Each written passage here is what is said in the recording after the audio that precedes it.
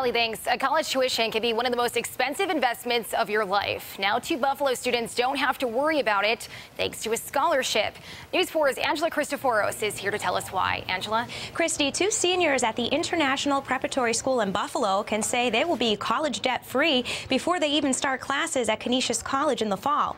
Students Inayat Hussein and Samira Naz both received a full ride to Canisius College through the Urban Leadership Community Scholarship, covering $180,000 each. It's a competitive 4-year scholarship that covers 50 to 100% of student tuition and room and board. Inayat is from Bangladesh and has attended the International Preparatory School since his freshman year. Shamira started attending the school during her junior year. Both came to the country speaking little English and now are on their way to college with a full ride.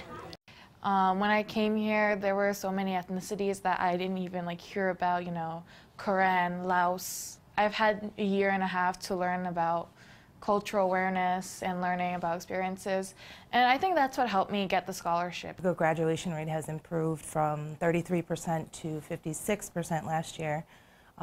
This year, it's projected to be over 60%. Inayat plans to major in either accounting or computer science, and Shamira plans to study political science. The program also includes focused internships and study groups. Angela, great story.